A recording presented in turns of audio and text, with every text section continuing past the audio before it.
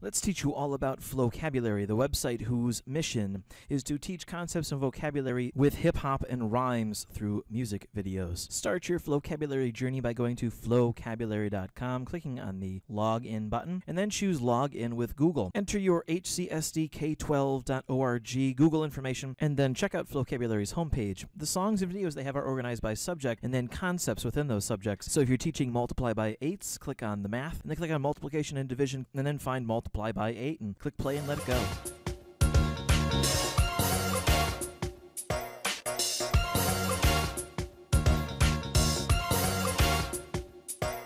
Yo, P, do you know about your eights?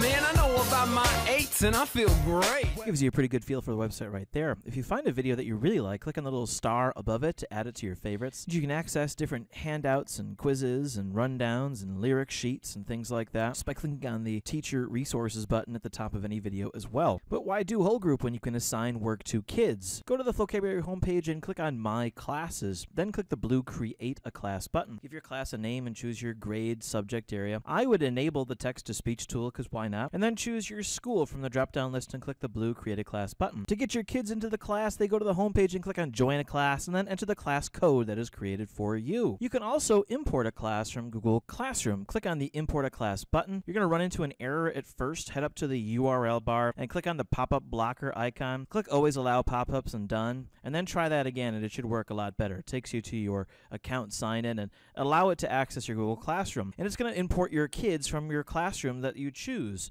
So you see a list of the classes that you have.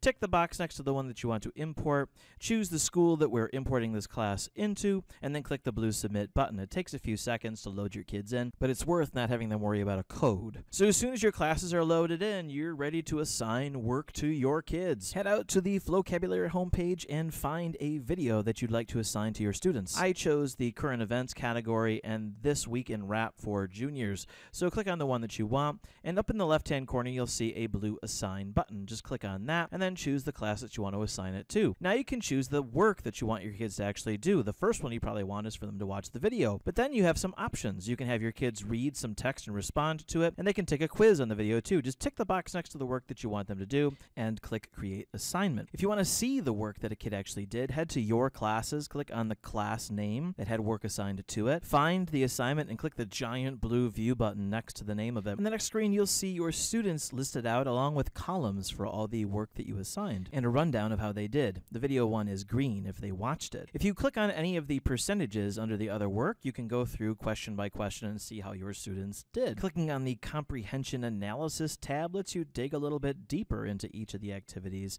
if they had questions attached to them. But what about those other activities that I didn't check the boxes for? One of them is called vocab cards, and it's great. If you're on any video, you can click on the vocab button and it brings up vocabulary cards for the video. Click on the vocabulary card that you want to see, and you can hear the word red coat, and they can see the definition. When kids click right with this word, they can use the word in a sentence, and that sentence stays on their vocabulary card, adding their own personal touch to their understanding of this word. If they click on the button at the bottom that says draw, they are able to create a simple image that they can then associate with this term as well, adding one more layer of understanding to some content vocabulary. And of course, clicking save saves all those changes. In my eyes, this is a very accessible way to create some really high quality vocabulary cards that kids can refer to throughout the school year just by going to Flocabulary. But what would a website about hip-hop and rhymes be without a way to create your own? On any video, clicking on the Create button takes the kids to the Lyric Lab, where kids can create their own rhymes and even test them out by setting them to a beat. Important vocabulary words are provided for the kids and even highlighted when they've been used inside the rhyme that the kids create. Syllables are counted so kids can pay attention to meter, and there's some great tools to help kids find the words that they're looking for or that would best fit the rhymes they've created. For example, if I click at the end of my last lyric and hit enter, the system is automatically going to search for words that rhyme with the last word in my previous lyric. Kids can use those words to help them generate some ideas, and they can click on the words in the list to get a quick definition just in case they don't understand what they mean. Once kids are satisfied with the lyrics they've created for their rhyme, they can choose from a small library of beats provided by Flocabulary to give their rhyme some flow.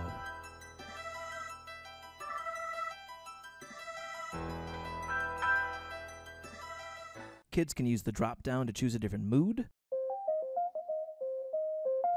And once they're satisfied, they can click the save button in the upper right-hand corner to save that work and that rhyme. And that's it, a quick rundown of Flocabulary.com in about 5-ish minutes. Just imagine that I was rapping that whole time.